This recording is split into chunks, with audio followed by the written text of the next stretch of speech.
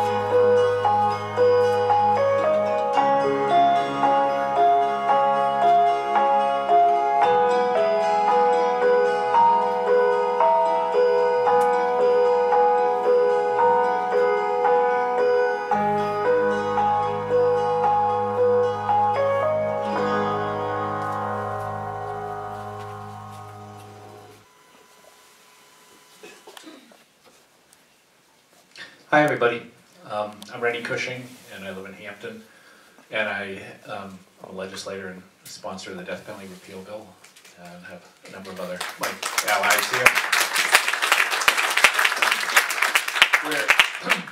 We're at what I think of as kind of an interesting moment in history here in New Hampshire, where after 180 years of what we know of, or what we used to call the anti-gallows movement, and today we call the death penalty repeal or abolition movement, New Hampshire seems poised to join the rest of the civilized world in repealing the death penalty.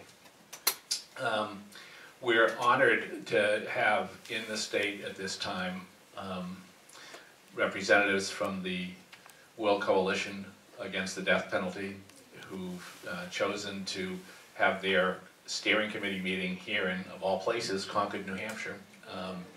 at kind of an opportune moment, and I was glad that some of the members of the steering committee got to be present in the State House this morning when the Judiciary Committee of the New Hampshire Senate voted by a 3-2 margin to recommend passage of House Bill 1170 and repeal of the death penalty.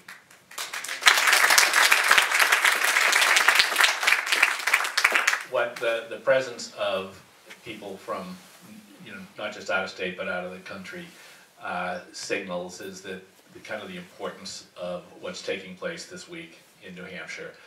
And by having our friends from around the globe who are also working to to abolish the death penalty in their respective nations and their respective regions of the world, it reminds us of the need for us to act in solidarity. We want to think about abolition not just beyond state borders, but around international borders. And here in New Hampshire, it's good for us to remember that we're not alone. We're part of something that's much bigger than just the state of New Hampshire, much bigger than the abolition movement in the United States. But we're part of a global movement.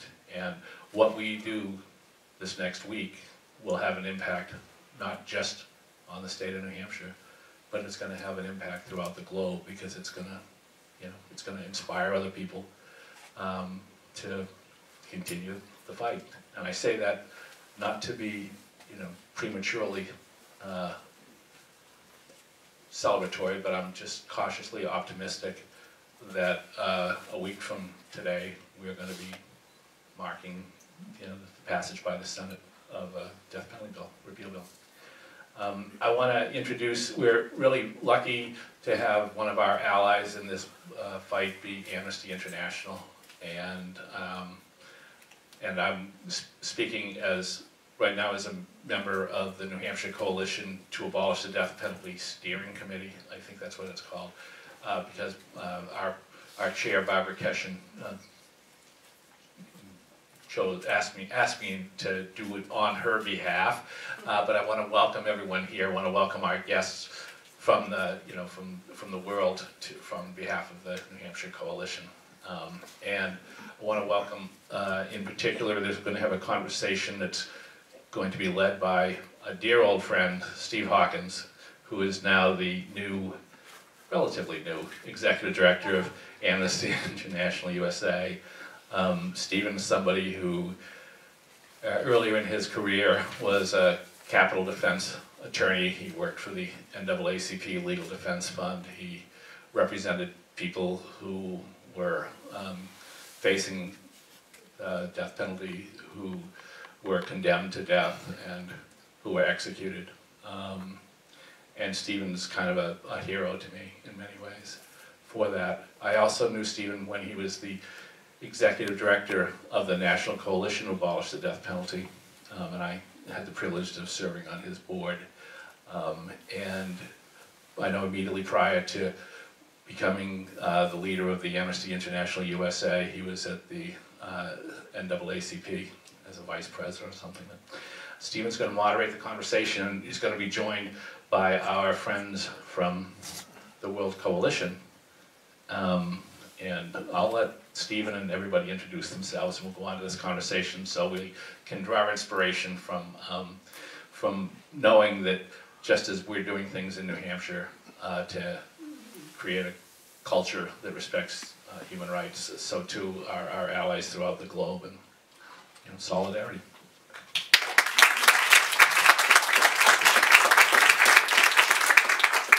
So, good evening, everyone. I've known Rennie for, probably 20 years now going on, and I started my work 25 years ago as a young attorney defending people on death row, at the point in the United States when there were 130, 140 executions a year, and myself and about 24 other young, fresh out of law school attorneys were just spent all of our weeks and months in Texas and Georgia and Florida and most of the Deep South and Alabama, just stopping executions. I quickly realized that you know, it was sort of a thrill to be in and out of courts across the country, but you know, I quickly realized that we would lose. And while I stopped my fair share of executions, I also witnessed my fair share. And it became readily apparent to me that if we were really going to make any progress, it would not be in any court of law, but really through what we were able to do in terms of winning over hearts and minds. That's what led me to leave the NAACP Legal Defense Fund and the lawyering side, and to go to the National Coalition. During my time as an attorney, it's when I first really came to know the work of Amnesty, because coming back into my office after an execution, there would be a stack of letters from citizens around the world supporting my client, appreciating the work that I did. And it made me realize that, as Rennie was saying, that there was a global struggle at hand. And it made me begin to think about how I embraced the larger global community in terms of the work. If I had not done that, if I had let the likes of Justice Scalia decide how I viewed the world and where my horizon lay as an attorney doing the work, my spirit would have been crushed. Right? It was understanding that there was a larger global movement is what sustained me and all the other people who were doing the work at the time. Amnesty has been involved for over 30 years in terms of repeal work with respect to the death penalty. Amnesty, as most of you know, was started in 1961 to free prisoners of conscience around the world. But 20 years into Amnesty's time, it took on its first, what became thematic issue with respect to the repeal of the death penalty. Why? Because the common threads through so many of the individuals that Amnesty was trying to free around the world, the common thread were people being under threat of execution. So Amnesty realized that that the fight to abolish the death penalty was at its core, and so Amnesty has been engaged ever since. But the real heroes tonight are our friends from the World Coalition, who have been just doing incredible work towards creating moratoriums around the world.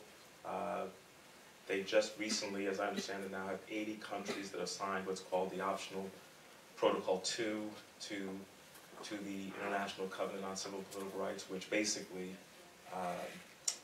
binds a country never to impose the death penalty again. So that's a monumental feat, and one that we should all be proud of. Perhaps we hold the applause until each person introduces themselves, and I will start with Kevin from Puerto Rico, and then you can pass it on. How's that? Okay. You're welcome. Thank you. Thank you, Stephen. Well, I'm Kevin Rivera from the Puerto Rico Bar Association, part of the steering committee of the World Coalition Against Death Penalty. I preside the committee of death penalty of the Puerto Rico Bar Association, and I think that we will present ourselves first and then a little chat. I'm Florence Villivier. I chair the coalition. Apart from that, I'm a law professor in Paris, and my organization is the Fédération Internationale des Ligues des Droits de l'Homme.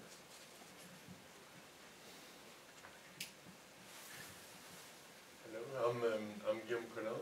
I'm working for FIACAC, which is a federation of national organizations working on the abolition of torture and death penalty. I'm working as a program officer with FIACAC, and I'm a member of the steering committee of the World Coalition Against Death Penalty. Hi, my name is Lin Xingyi, and I'm from Taiwan Alliance to End the Death Penalty. And I hope I can say that TADP, we are one of the most active members of the World Coalition, and also we are the member of APEN, it's Anti-Death Penalty Asia Network. Well, please give a welcome. And now we'll all take our seats on stage.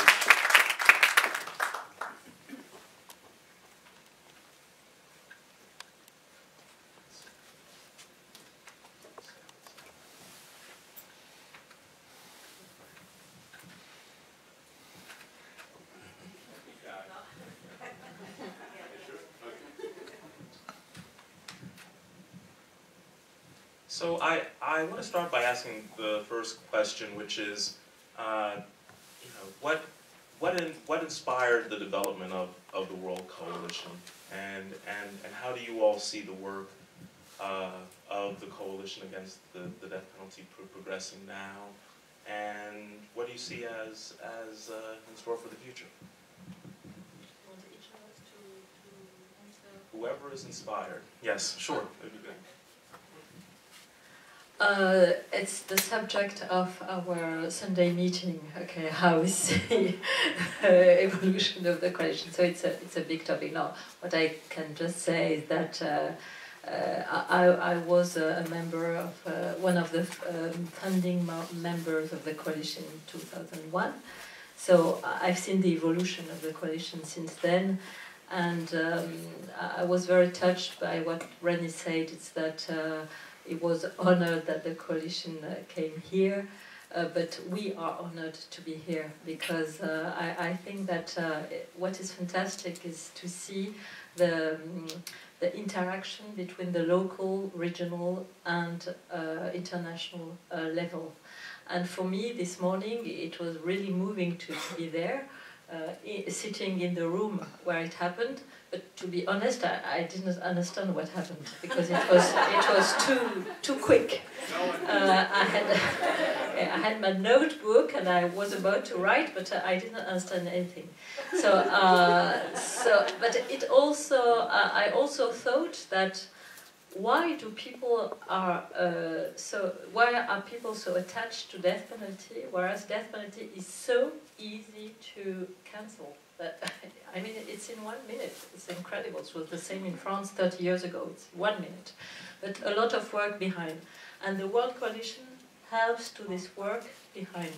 It helps I will give details later if you want, but it helps to give tools, it helps to give methods, it helps to create this solidarity movement you were talking about, Rennie, which makes that when once is executed in Texas, in Taiwan, or in Egypt, we are all moved.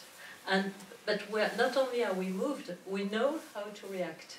Well, we try to react together and also in a different way according to the situation. It's a universal movement, but it's also a movement which respects the differences of the context.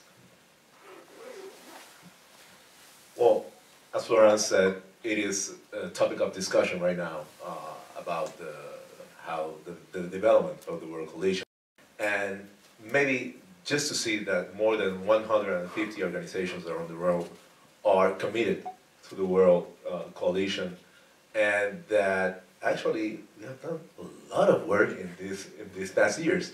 And looking at it from the perspective of today, I am very proud to be part of it. I am also very happy that this week we had 2 new countries signing that optional protocol, and that one of those countries, in Puerto Rico, we were actively working with. It was with El Salvador. So, and I know that Rennie knows also El Salvador very, very good. So it was a moment of happiness, of course. Then you have some other news, like the execution in Texas, and you say to yourself, there's a long way to go, but we are getting there. We are getting there. So I want to thank the people in New Hampshire for having us. Of course, it's a little bit cold outside, but it's very warm here. Not only because of the temperature, but because of the reception. There's a warm reception, and just being here in the 19th state that will repeal the death penalty, it's one of those happy moments, and it is very important for Puerto Rico as a colony of the United States that each state can be abolishing the death penalty, because when we reach that number of 25-ish, then we can also repeal the federal death penalty that is affecting my country in the Caribbean. So maybe later we can talk about the Caribbean. We can still speaking about the World Coalition.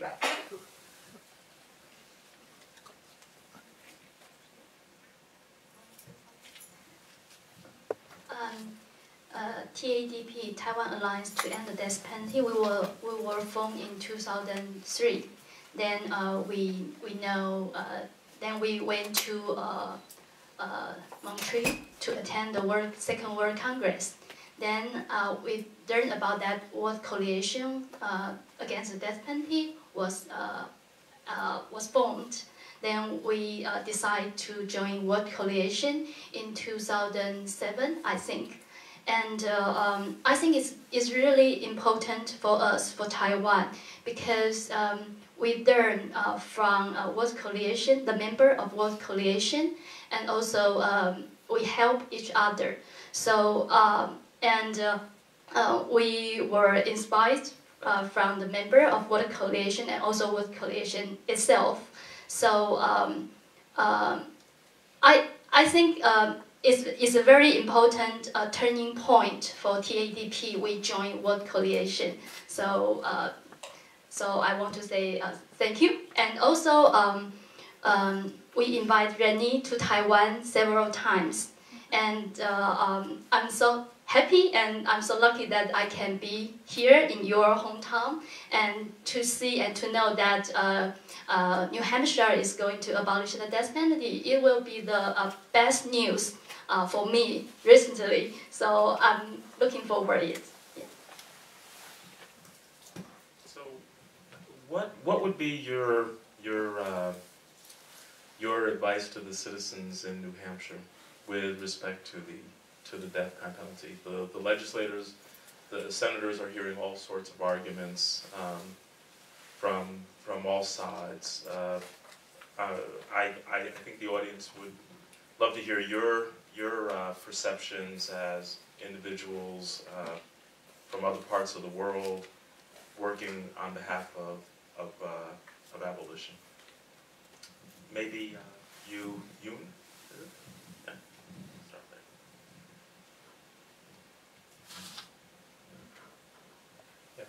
From my perspective, the death penalty has no deterrent effects, basically. So that would be the first argument I would push for.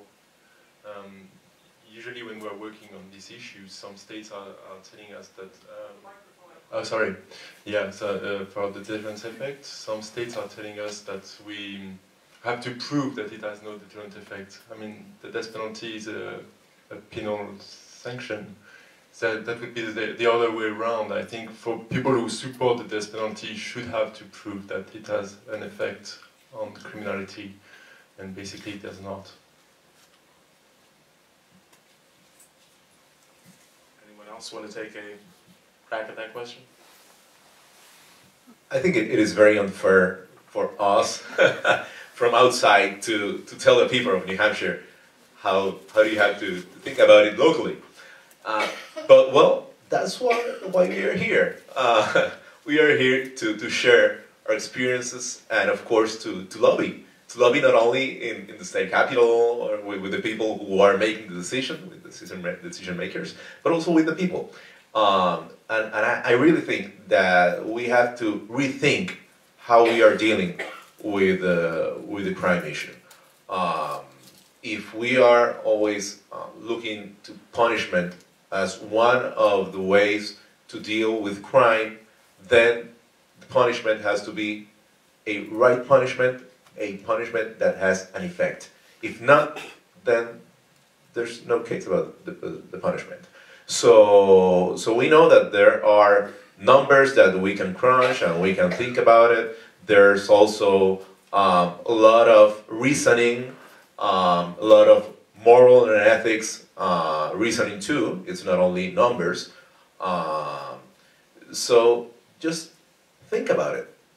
Be rational. Sometimes we think about crime, and the first thing that we think about when we know about a crime, and when we are families of the victims of murders, for example, is that we have to act with this, I don't know, the gut feeling of having vengeance, and we have to have justice, and we want a safer place. We don't want another killing, not in the street, not by the state. And that's one of the messages that we go around, spreading.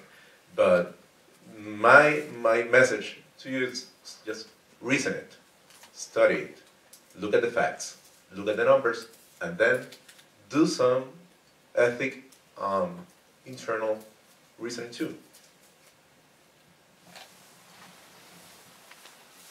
Yes, for me, what I would say to all citizens of the world is that the modern evolution of society is to decide that state is the state, individuals is the individuals, and to try to circumvent the power of the state.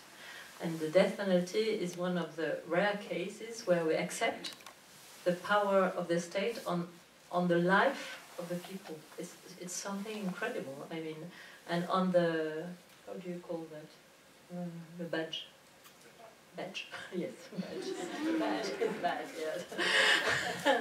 On the badge that you gave us this morning, I think everything is said. Why should we explain to people who killed people that we are not supposed to kill people, and you explain that by killing them? I mean, it's better said on the badge, okay? But everything is said. So, and where I'm really, really astonished in the United States, I've read some books here. For me, it's a mystery, because the United States is known for its feature of suspicion towards the power of the state, generally speaking. Okay, it's a generative, it's true.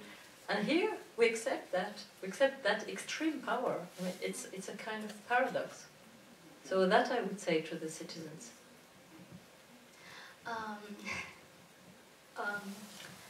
How to say? Okay. In the whole world, a lot of countries, they will say, if we abolish the death penalty, so how about the victim's family? And we learned from Rennie and from United States that you have organization that victims is for abolish the death penalty. But it's not easy for other countries like Taiwan or like other Asia countries. So we don't have an NGO that is funded by victims member, but they oppose the death penalty. So the situation for us is very difficult. But because Rennie and some victims' family members came to Taiwan, so we learned from them. We learned something that although we are not the victim's family, but we need to take care of their feeling. So although right now we only have a very small working group of the victims, but we learned that we need to take care of them, and we need to really talk and dialogue with them. So right now in Taiwan, we start communicate with some victims association, but they for death penalty. But it's still good that we can try to understand each other, and we show the face of the death penalty for them. So it's a small beginning for us, but I think it's very important, and this is what we learn from you. So maybe I think you know better than me about the victims. What will they responsible the issue of the anti-death penalty? But for me, I think we should really, listen to them. I think this is very important. Yeah.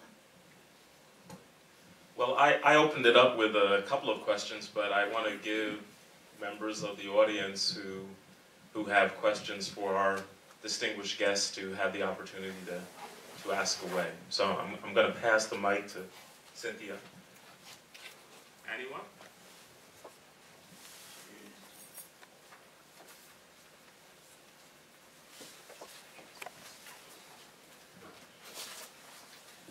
I went to the Senate committee hearing, what was it, last week, and sat for 7 hours and listened to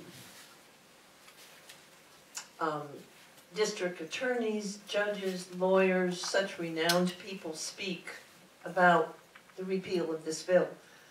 But the people that made the biggest difference to me were the victim advocates. And when I was a young mother, I used to say, at a Betty Friedan coffee clutch of women, if anyone ever hurt one of my children, I'd want them dead. I'd want them executed. But I'm 70 now, and I have wisdom. But that part about the victims always was in my head. But there were victim advocates at this committee hearing, and there was not one there that was for capital punishment. There were 7 or 9 of them, I've forgotten how many, stood up and spoke, some in detail, some in not detail, about the horrendous thing that happened to their family. And every single one of them was not for capital punishment, and saying that this does not help our family, it actually harms our family, because it gives us more grief. And that very human part meant a lot to me. Thank you. Will Thomas, I'm a member of Veterans for Peace, a group, a national group.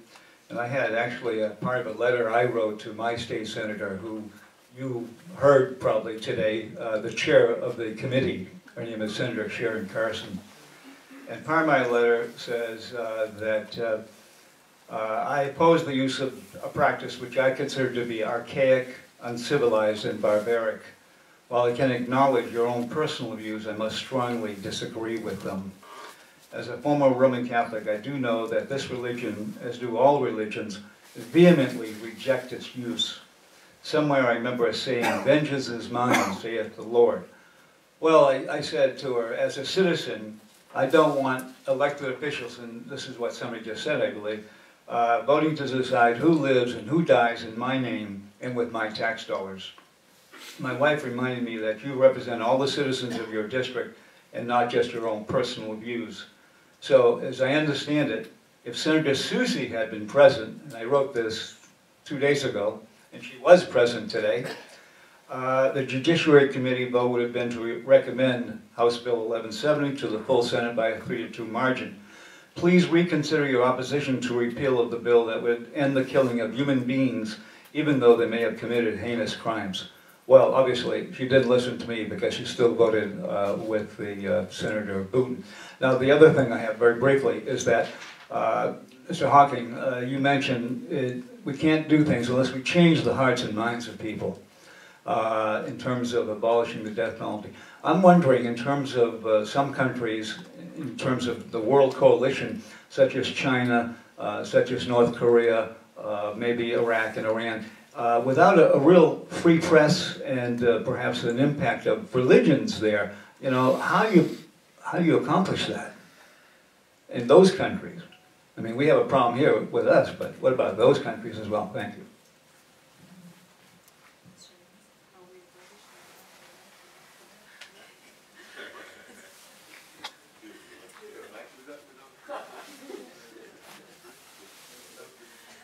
Now, your question is very interesting because now at the coalition we are at a time where we are aware that we must attack the hardcore, we call them the hardcore, Iraq, Iran, China. So we have a member in Iraq, for instance, he's always calling for our help. He used to be a member of the steering committee until last June. The very problem is that one of the problems we can't get there for security reasons. Okay, it's obvious, and we don't know exactly the situation on the field. So we have first a problem of finding facts, knowing who are our allies, our enemies, and so on and so forth. In Iran, it's different. In Iran, we know the facts. We have a lot of members. We have members from Iran in our coalition, and we have a great network. It's not a problem of knowing the facts, thanks to these people. It's the problem of the state and of the strict application of the Sharia, and also the instrumentalization of the war against drugs, which was very clearly made on this topo. So, yes, and in North Korea, okay, North Korea, we don't even have images from North Korea. So my organization released a report on North Korea 2 months ago, but it was, facts, testimonies, and so it's extremely difficult even to know the situation. So I think it's one very important thing that before the Secretary General and so on of the United Nations, we always say to the states, okay, you apply the death penalty, first of all, publish facts. You have this obligation, it's an internal obligation to say at least what's going on. And for the states you are talking about, Iraq, China, they don't even do that. Part of the question was of some of the problems that we can find in some countries about free press or religion, and I don't know a religion that says that you have to kill, but I know that some people use the religion as a shield against not only religion but sovereignty and some other excuses to go with this human rights life. But there are a lot of things that you can do when you don't have those tools. You have academics, you have grassroots movements, you have other countries in the region that can form, as in Asia, as in the Caribbean, that can form regional coalitions to begin with this movement against capital punishment. And I wanna have a point in terms of the Caribbean, because this year was dedicated to fighting capital punishment in the Caribbean region. The greater Caribbean region has like 20-something countries, 25-ish countries in the whole region.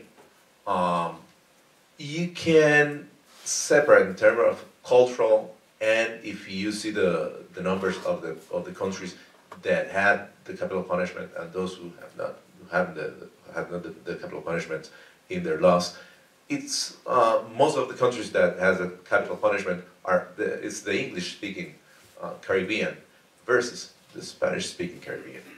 I know that there are a couple of countries in the Spanish-speaking Caribbean that still have the capital punishment in law, but they are not applying it. You can speak about Cuba. The last execution in Cuba was in 2003, and there are more than 10 years that they don't apply executions. They don't have death penalty sentences. Actually, they have no one in death row right now. And there have been some expressions of, actually from Fidel Castro, the ex-president, against the capital punishment in these recent years. So there is space in these countries that retain capital punishment in the Spanish-speaking Caribbean. In the English-speaking Caribbean, we have another problem. When we go to the moratorium vote in the UN, these are new countries, most of them. Countries that were formed in the 50s, the 60s, the 70s. And a lot of them are reacting to London, and they are saying, hey, we are sovereign states right now. We have a high crime rate, and we think that one of the ways to deal with the crime, in terms especially with homicide, it's having the death penalty. And as a bloc of countries, they are supporting each other in this moratorium vote. And when you see the votes against the moratorium of the death penalty in the world, 25% of those votes are from this Caribbean region. We don't have a lot of executions. Actually, we haven't had executions in the last 5 or 6 years because there are a lot of lawyers who are fighting these cases in the Privy Council. Actually, that's the highest court of a lot of English-speaking Caribbean countries, in London, the Privy Council. So you can see how this colonial past is still affecting laws and of course the death penalty in the Caribbean region. But we have formed this regional coalition and we are working there. With the help of the World Coalition Against Death Penalty and Amnesty International, this past year we were in Trinidad and Tobago, we were in Grenada, we were in Jamaica. Which other countries? Of course, in Puerto Rico. And right now, we have this regional coalition with the Secretariat in Puerto Rico that are working. These people are working.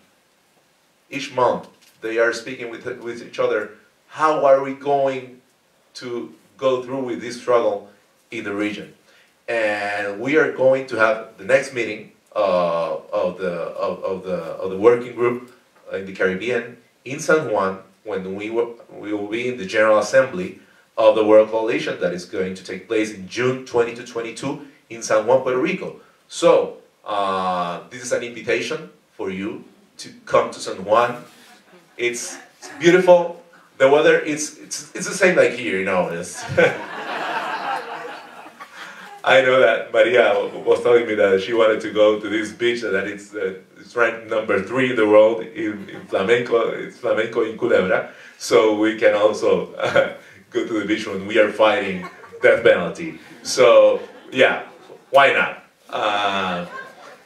This year has been dedicated to the Caribbean, and it's for a reason. Not only because of the moratorium vote, but because of crime rates.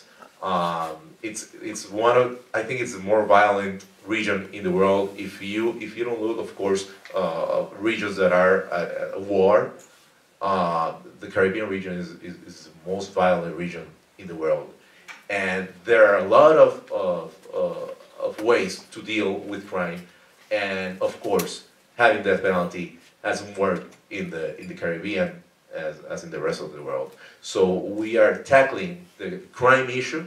It is related to drug trafficking. It is part of the bridge between some of the producing countries and the demanding countries, not only the United States but also in Europe, especially the UK. So we are tackling that other issue of crime because we cannot let the state kill, but we don't want people killing in the street either. So we are. That's part of what we are here for, you know, that it is a joint struggle that we have to make for a better society.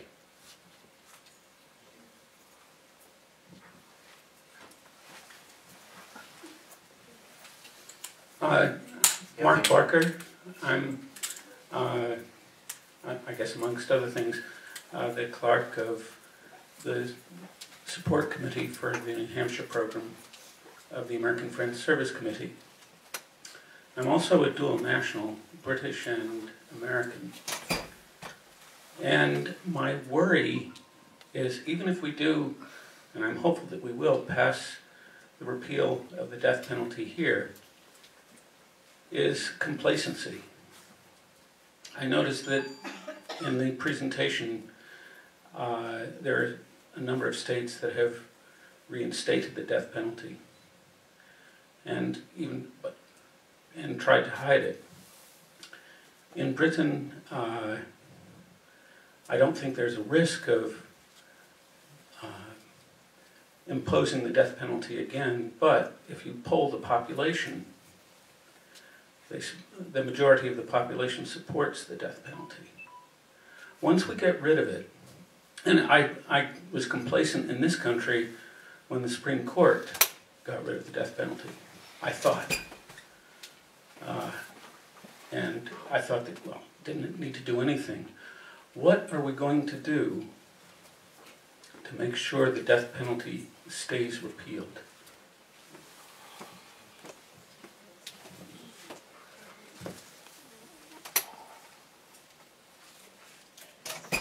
Yeah, it's true that we saw in the presentation that some states have reintroduced the death penalty, but they haven't legally abolished. I mean, they had a moratorium. I mean, I'm thinking about Nigeria, which was presented as an example, which reintroduced the death penalty in 2013. They had a moratorium for 7 years, but they didn't repeal the death penalty from its legislation.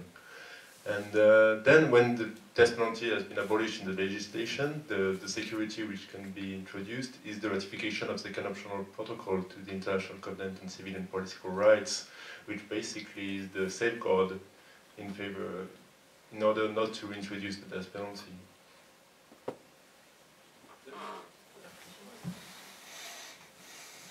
Can I respond for the previous question? Yeah. Taiwan and China, we are two different independent countries, but I can still say something about China. I want to give two examples. 2 years ago, EU, they have a lot of projects in China for the human rights issue, and especially for the death penalty issue in China, they have a lot of projects. But you can see that they support the professors to do the research. So in China, they can do a lot of research in abolish the death penalty, but only in the academic level. But 2 years ago, a professor from China, he visits Taiwan, and he come to me, and he asked me about the question how we do the movement of the abolish of the death penalty, because he said that EU give them money, but they are not satisfied with all the research, all the academic level events. They want to see if they can do something to the public. So the professor, they need to find a way to do the public awareness instead of only research. So I think this is a way. Another example is we have contact with the Chinese human rights lawyers, and although the situation for them is very difficult, but they still try hard to do something to abolish the death penalty, especially for defense for the people who face the death sentence. And what they do right now is they gather together, they help each other with the case. So you can see that if there is a death penalty case, they can call different lawyers, work together to help each other. And they can also visit Taiwan too. And we have the event to exchange experience about this. So I think although China is the most difficult country in the world, and they have the highest execution numbers, but still we have a chance to help them to exchange experience to them. And I think for the human rights lawyers in China, because sometimes they are invited to Europe, or I don't know if they are invited to United States. But I think this is very good for them, because in China they are isolated. But if sometimes they cannot, the government will not allow them to go abroad, but sometimes they will. So I think if we can try to invite them to other countries and exchange experience with others, and give them some support. I think this is very important for them. So maybe New Hampshire can invite some Chinese human rights lawyers to here to encourage them. Yeah, thank you. Just a little answer to the question of what to do next. Jan spoke about the second optional protocol, but there are a lot of things that we have to do when we abolish the death penalty. First of all, we have to keep the issue in terms of the discussion of human rights. Then we can make this topic be treated as a topic of slavery, for example. We ban slavery, and we don't have that traditional slavery right now. Yes, we have human trafficking, and maybe we can feel that we are slaves of our work or something like that, but we don't have that kind of slavery. So I know that we can do the same with this topic of death penalty. There are ways to do it. Keep with the research. Keep speaking about it. We have to remember what happened, what is happening, and what do we want to happen in the future for the future generations. And then I give you the floor then. And then it becomes, in France it was very recently that we got rid of the death penalty. It was in 1981. Now, there are some people who are in favor of death penalty in France, but it's a matter of personal opinion, that's all. I mean, it's no more a matter of politics.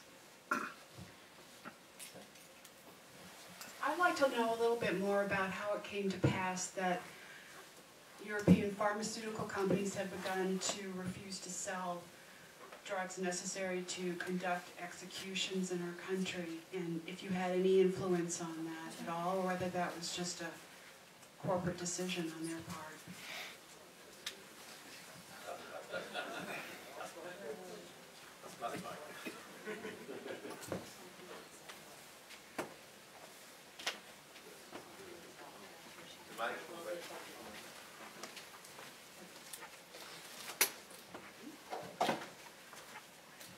Thank you. Well, several members of the World Coalition were actually very instrumental in working with the manufacturers, or I wouldn't say working with to begin with, to actually convince them that they had to stop, and we did not want them to remove these products from the medical field, because that hinders professionals, and that was a major problem when the sodium thiopental was actually no longer available at all, because it was an American manufacturer, but it was using a very modern factory in Italy, because you have to understand that these products have a very small profit margins. So for this lab, which is Hospria, having it done in Italy was making it worthwhile. But the Italian government stepped in very quickly, because there was a lot of lobbying through parliamentary NGOs, and they said, okay, you can manufacture this in our land, but on one condition: you are legally responsible. It must never be used for human executions. And Hospira realized that they didn't want to get into that, and said, okay, we're not going to distribute it anymore. Then a number of cardiologists and surgeons really were very upset, because they needed this particular product.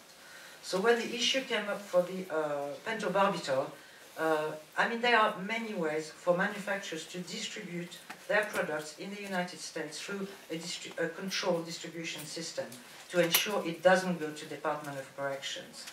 So the problem came up with the Danish laboratory, and quite honestly, they did not care, clearly did not care that its product was being used for execution. What they were worried about, that we did a lot of lobbying on the shareholders associations. They lost a lot of money on the stock exchange. The shareholders saying, we don't want anything to do with this, we're selling our shares. So they said, okay, we'll put up that controlled distribution system. And since then, the organization in question, which is Reprieve in London, lobbied a lot of the American pharmaceutical laboratories to sign a sort of a contract on ethics, so that they would, commit to not sell any products, because they will come up with new ideas. Believe me, we haven't seen the end of that one. But today the problem is an American problem, because it's with compounding pharmacies. and we from Europe can't do anything. So the European Union added to a list of products that are forbidden for exports as a product for use for torture or lethal injection products. So that sort of locked, there was another lock. Germany did take also some specific legislation, so did Britain. So, you know, it's locking up around, but now the work really needs to be done in America, and I'm sorry to say that it is not done on a nationwide level, and it's really, really urgent.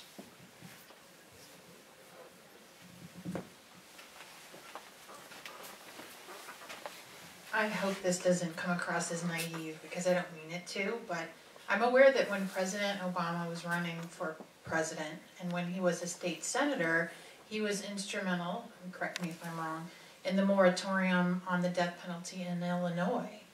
I get the politics that he faces today.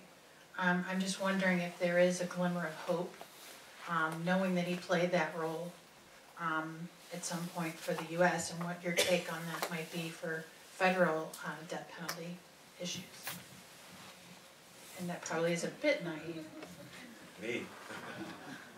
I think that you know, that then State Senator Obama played, you know, a minor role. I mean, he joined in the effort, but I don't think he led the effort in any way. And some of us who were involved back then, trying to bring about the moratorium in Illinois, knew who were the key senators at the time. So it's not surprising to me that the president has been quiet on it.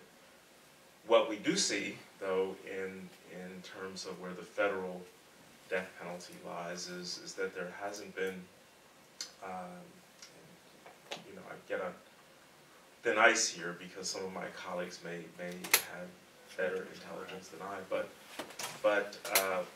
while there are people still going to the road there have not been efforts that I remember like a decade ago really struggling to stop some of the very, you know, real movement towards that federal execution.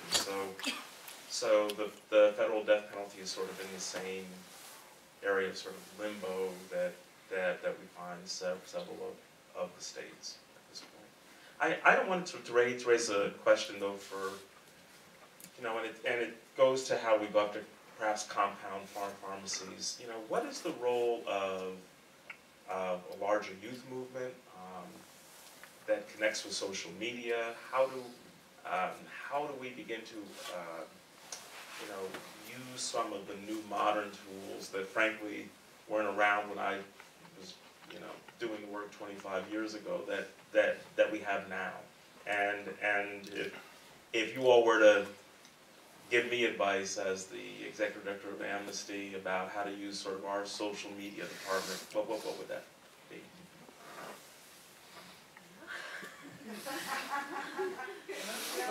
We are a coalition. Hello. So I think that Florence. Yeah, I'm tired. So jet lag is killing me. But so I think Florence called me to answer to this question because I'm a member of the staff of the World Coalition. I'm not the person who's following directly social media. She's not here today, but so what we do with social media, we started working with it like maybe 3 years ago, more intensively. What we have been trying to do is that to use our platform, so our Twitter and our Facebook, to promote what the members are doing. So we are retweeting, we are posting on our Facebook everything that our members tweet and put on Facebook, so they will get a better visibility because our pages are followed by large numbers of people, and we try to do that in several languages to give access to the widest public as possible. And another thing that we do, that we use social media, especially at a specific time of the year, which is World Day, World Day Against the Death Penalty is the 10th of October of every year. It was created by the World Coalition. It's been recognized as European Day Against the Death Penalty. It will probably be recognized as the African Day Against the Death Penalty. Maybe one day we'll have it also as the American Day Against the Death Penalty. And during that time of the year, we encourage members, our activists and the wider audience to organize events. And social media, it's very important at that time because we ask people to RSVP to events, we ask people to use our pages to advertise what they're doing, and that increased the size of events organized every year. And another side which is that is important of social media is blogging. Since blogging became more common, we realized that there is a better coverage of what's happening on World Day. We always do sort of media review of all the articles covering World Day around the first 10 days, 15 days of October, and we felt that in hardcore countries, as France was saying, like China, Iran, Iraq a little bit less, but a lot of the news are passing through the people through blogging. So we try to follow what's happening in different blogs, in different languages. It's not always easy because we don't speak all the languages of the world, but we have members that do. So we use, for example, Shini to translate from Chinese. We have members from Iran that help us with the Farsi, and we try to follow the news, and I think that's the best thing that social media can do. It gives us access to countries where we can't go physically, so we can be there through technology. I think that's the best use we can do of that, and then to advertise our campaigns and petitions. Petitions never don't work very well, but it's a good way to spread what we're doing and to also mobilize people. I think it's the best way to use them.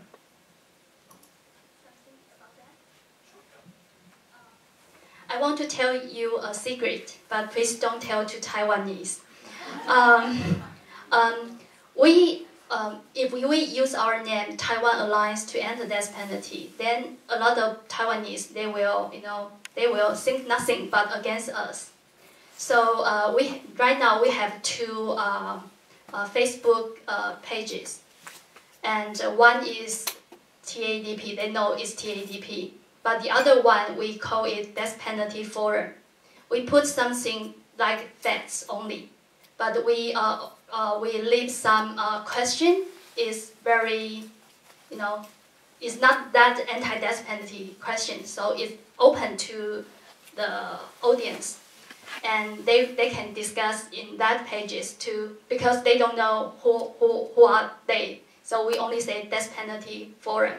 So it's very interesting that we can really discuss questions in that pages. And also in Death Penalty Forum, we invite some law school students. They attend the court hearing to write down some observation of the court hearing. And it shows a lot of ridiculous things happened in the court with the death penalty cases, and it helps because people think that judges and prosecutors will when they trial a death penalty case, they will be very carefully, but in truth it's not. So the observation of the court hearing, they write down very details. And I think it helps us to face some very difficult cases in Taiwan. So it's a secret. Don't tell Taiwanese, otherwise they will know it's TADP. So that's serious. Yeah. Thank you. We have time for one or two more questions. So. I actually don't have a question. I was going to make a comment about the social media use of things. I am currently a hall director at the University of New Hampshire in Durham, and this is something that we're kind of working with a lot in terms of how to best utilize social media to kind of get our message across, if you will.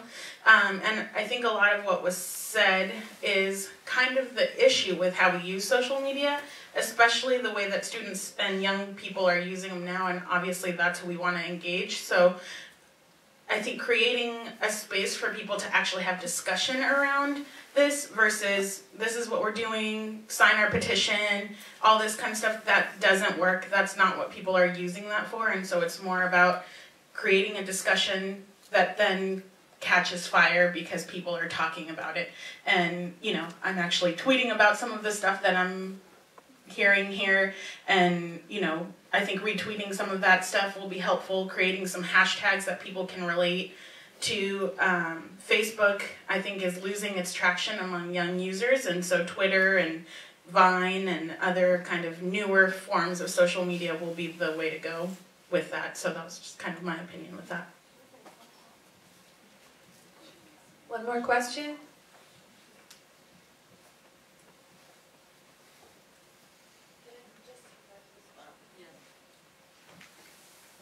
Yeah, I think that would be the perfect use for it. The thing is that most of the time NGOs don't have a lot of resources, so the best use for us is to give visibility to members that actually do that. So we, the World Coalition was born, and its main role is to provide visibility to members, provide them with tools. So what we do is we use our visibility for them.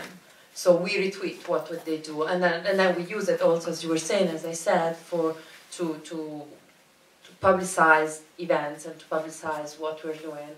I think that on a personal level, several members of the World Coalition are using their Facebook page, their Twitter account, to do what you're doing. For example, Sandrine, Elizabeth Zitrin, that I don't see here, where she's up there, they're like very active, and they do like create a discussion, and they talk with their friends. For example, yesterday I took a picture of myself with the badge, and all my friends were asking me what I was doing, and I put it on Facebook, on my personal Facebook, and my friends were asking me what I was doing, and what the thing was about, where I was. So then I can do it on my personal Facebook, but for an organization it's a little bit more difficult to moderate such kind of discussion unless you have a lot of resources and you have one person dedicated to that.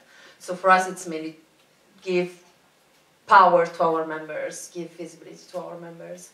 It would be great if we could do that, what you're suggesting, but for now it's impossible.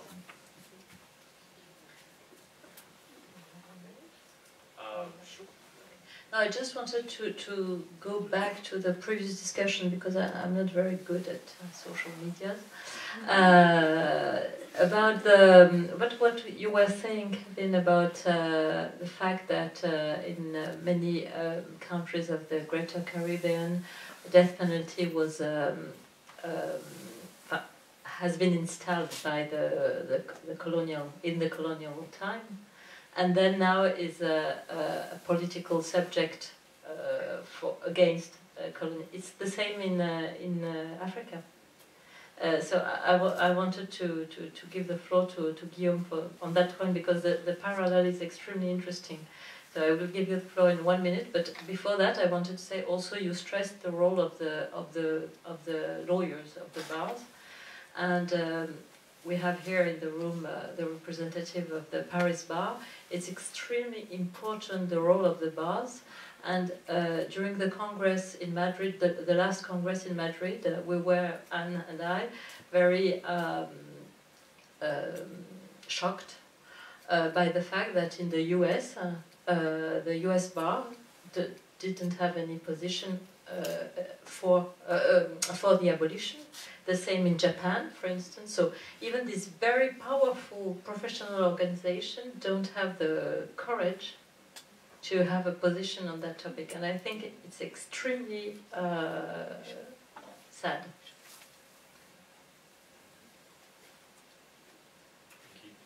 Yeah, it's true that what you said on the Caribbean, we can really see the same thing in Africa. I mean, you said that most of the English-speaking Caribbean countries still maintain the death penalty, whereas Spanish-speaking countries have moratorium. And it's the same thing in Africa, where that basically Portuguese-speaking countries have all abolished the death penalty. French-speaking countries have abolished or are in a moratorium situation, and most of English-speaking countries still maintain the death penalty. And there is only one Spanish-speaking country in Africa, which basically still maintain the death penalty, still has the death penalty in its bill and still use it, which is Equatorial Guinea. But and most of the African countries, and above all the English-speaking ones, I mean, there was almost no death penalty in Africa before the colonial period, and it has been introduced by the colonial powers, by France, by the UK, and now people are voicing out that they maintain this penalty in order to protect their sovereignty. Exactly what you say for the Caribbean. It's really interesting. And to come back to what Mr. said, one strategy which has been developed on the African continent in order to reach the abolition is to put together people in favor of the abolition, and above all media, religious leaders and community leaders, and to have them on board in order to give their voice in favor of the abolition and to reach the abolition at the continental level.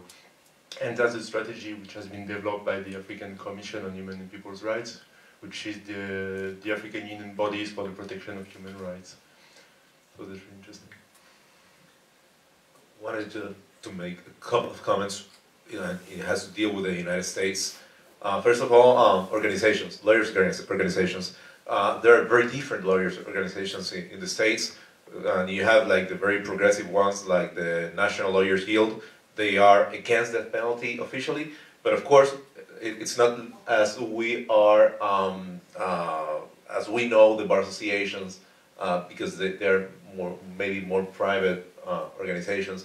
You have like the American Bar Association, that they have forms of discussions, but maybe not a formal position. And you have like the other one is the National Association of Criminal Defense Lawyers. I think they have a position against death penalty, at least the Puerto Rico chapter. There's a Puerto Rico chapter that is associated with the criminal lawyers defense, but they are against death penalty. So I don't know, but there are some organizations, right? The American Bar Association has no official position. In terms of federal death penalty, I think that the topic it's been like the fight has been slowed down a little bit because it's not right now in terms of numbers like the main goal in terms of executions. But of course, there are other things that can affect that. First of all, you need U.S. Congress to act, and the U.S. Congress is a little bit more conservative than state legislatures in general terms. It's not always like that, but in general terms, you can see more conservative Congress in terms of the members than in the state legislatures. So it's easier to have a change in the state than in the U.S. Congress. And of course, like the National Coalition Against the Death Penalty, they are going like in, adding states towards the abolition.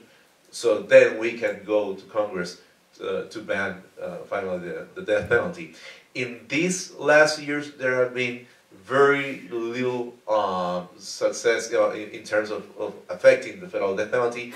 One of those came from congressmen and congresswomen that asked Holder, Secretary of Justice, to take into account that there were jurisdictions in the United States who abolished the death penalty, and they were asking Holder not to apply the federal death penalty in those jurisdictions.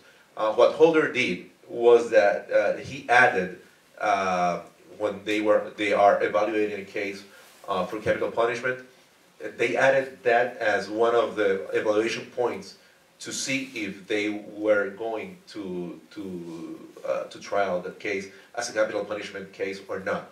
But actually, I know that the federal government has not actively been trying cases for capital punishment in some jurisdiction. In my jurisdiction, in Puerto Rico, they have been actively doing it. So people were asking me why. As a colony, it's part of the power, relationship. We have to make the statement that we are here and this is the law that we are applying.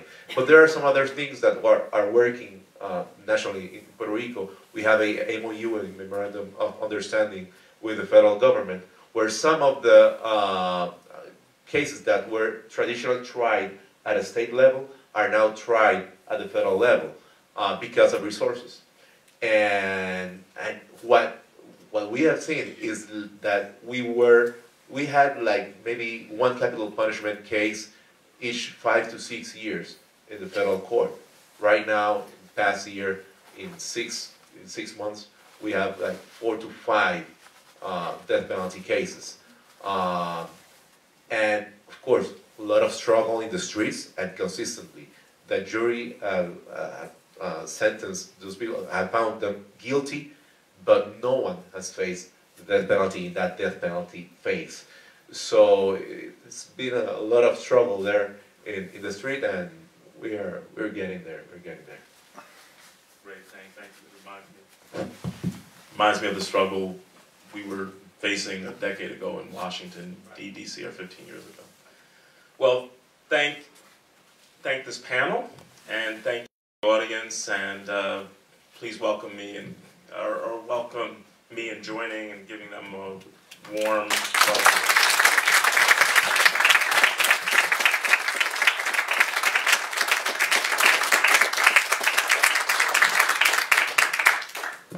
Just to second Stephen's welcome and thank you for being here. I'm Arnie Alpert. I'm the New Hampshire Director for the American Friends Service Committee, which is a member group of the World Coalition. So it's really an honor for me for you to be here with us for this weekend and to help us make some progress, but also to remind us that the eyes of the world are on New Hampshire. Now, I'm also on the board of the New Hampshire Coalition to Abolish the Death Penalty, and in that role, I want to tell you that we have 7 days left before a very crucial vote. And there's things that all of us can do. We can be in touch with our own senator. We can make sure that everybody we know is in touch with our own senator. And if you feel like your senator has already heard as much from you as that senator wants, you can talk to Susie and John Michael about signing up to be part of phone banks over the next week to call other people in New Hampshire who may not yet have contacted their senator. All of this education that we're doing, reaching hearts and minds, is extremely important. Doing that plus calling your senator, writing them a letter, dropping by their office, visiting them, letting them know that this matters to you and all the reasons why is what we need to do in the next 7 days. Now, on next Thursday, we will also have a presence at the State House, starting with vigils outside at around 8:30 or 9 a.m. It happens to be Holy Thursday, a significant date in the calendar of the Christian churches, and their New Hampshire Council of Churches is convening a prayer vigil which will be taking place outside the State House. Some of us may choose to participate in that. Some of us may choose to participate in more secular activities, but the more people we have there to greet the senators when they arrive, the more impact we have. The Senate will go into session at 10 a.m. They will not take this up right away. Some of us will probably stay there throughout the day, but having people there in the gallery at the time that this vote takes place, having people in the lobby, that's why they call it lobbying, so that we can chat with senators when they come in and out, is very helpful. We want to remind them again that people have their eye on this and that this is a very important thing and that this matters to a lot of people and that the eyes of the world will be on New Hampshire. Sometimes people in New Hampshire think that we are apart from the world. We know that there are people who have come here from all over the world, in many cases fleeing from violence in their own countries. There are other people who are aware that there is a world beyond our own borders, and that we are part of a global community. So I appreciate Rennie's comments about global solidarity, that we are part of a worldwide social movement, and we've got some moving to do in the next week. The final thing I want to say now, as a member of the Red River Theater, is to thank the theater for having us here and to let you know that they have a film being shown in this very room starting in a few minutes. So they would like us to leave, and they would like us to actually head over to the far end of the lobby if we want to continue to hang out, because there will be people enjoying the next film. Thank you, everybody, for coming.